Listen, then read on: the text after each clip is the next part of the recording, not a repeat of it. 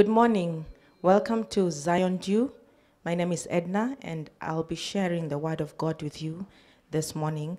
Today, I want to talk about keys for this season.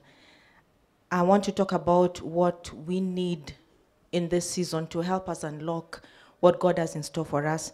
I believe that in every season, God has provided something. God has put in store what we need to be able to take us through that season, to live victoriously in that season. So each season has its own need. Each season has its own equipment. Each season has its own spiritual resources that God has made available. That's why from one season to another, we may not do warfare the same way. We may not do things the same way. Every season we need to sit down and ask God, what is in store for this season? What are we supposed to do? How do we walk with God in this season? How do we operate in this season? But I believe that in this particular season, and especially now that we are in the Passover season, I believe that there are some keys that we need to have in place that will help us unlock the blessings God has for us, that will help us unlock the revelation that God has for us, and actually even for any kind of season. There are two major keys that I want to talk about. Actually, not two, there are three.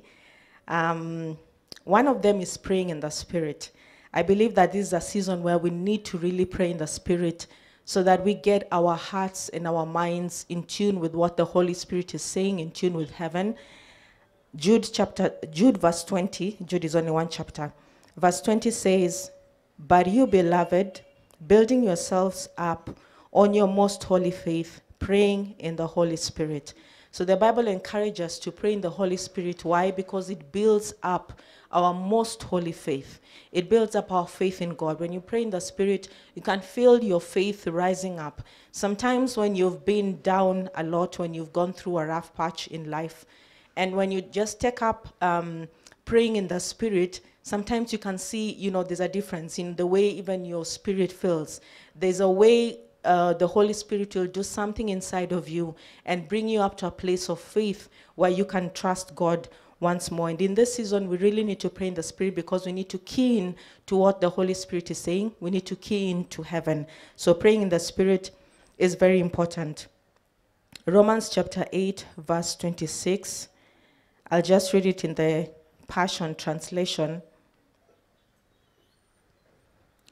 "And in a similar way, the Holy Spirit takes hold of us in our human frailty to empower us in our weakness." So the Holy Spirit comes when we are weak, when we don't know how to pray.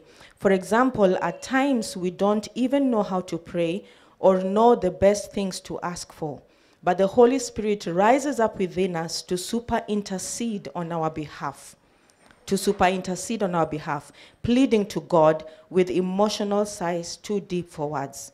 I like this translation because of how it puts it. The Holy Spirit rises up within us to super intercede on our behalf. So as we are praying in the Spirit, the Holy Spirit rises up and begins to help us to pray. So that in the season when we don't know what to do, when things are hard, when things are tough, we need to hear what God is saying. And the Holy Spirit will help us. As we are praying in the Spirit, He will help us know what to pray. He will bring to our mind the things that we need to ask God for, the things that we need to intercede for.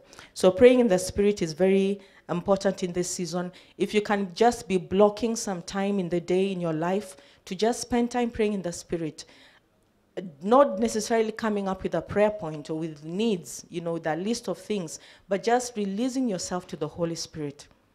And you have not been able to you receive that ability to pray in the Spirit, you can ask God.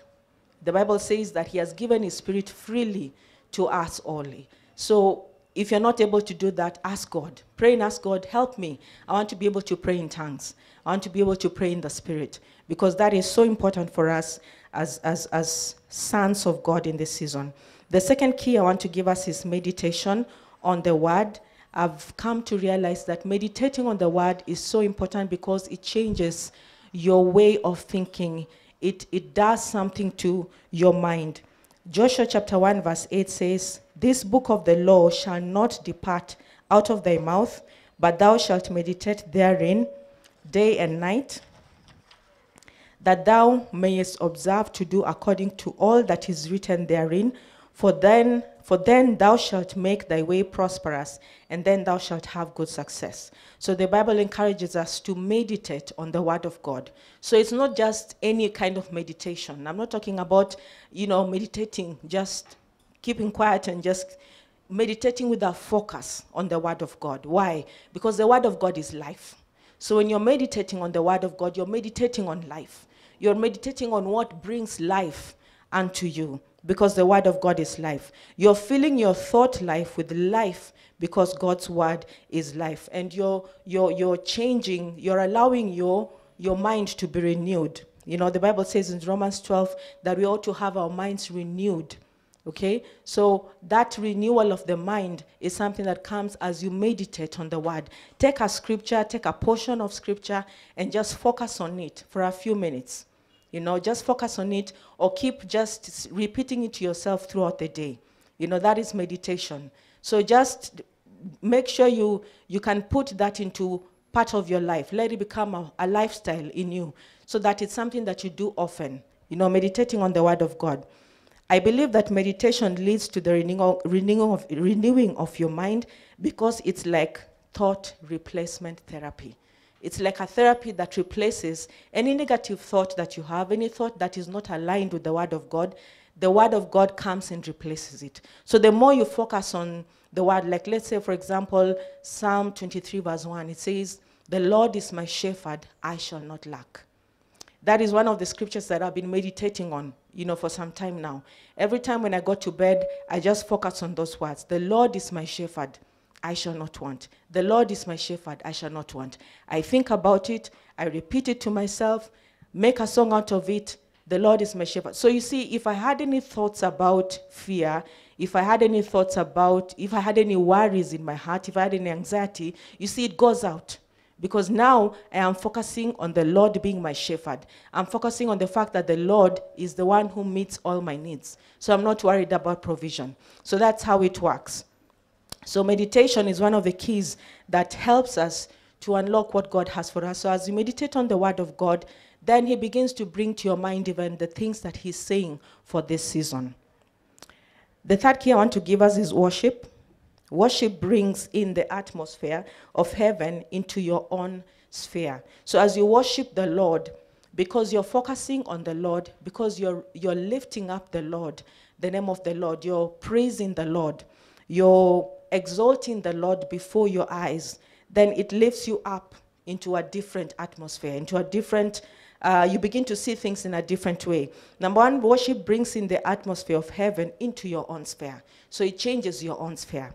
Number two, worship elevates you to where God is, because now you're focusing on God, on the greatness of God, the goodness of God, the mighty power of the Lord, So everything that the Lord is. So it takes you from where you are to where God is. You stop focusing on your circumstances. You stop worrying about things around you, because it elevates you to where God is.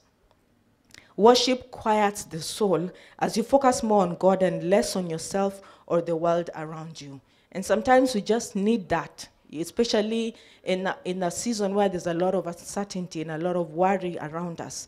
We need to just quiet our soul and just focus on the Lord. The Bible says, "Be still and know that I am God." That being still is very important, because it says when you're still, then you will know that he's God. He will be exalted among the nations. That means as you become still and begin to know that he is God, then you will see him exalted.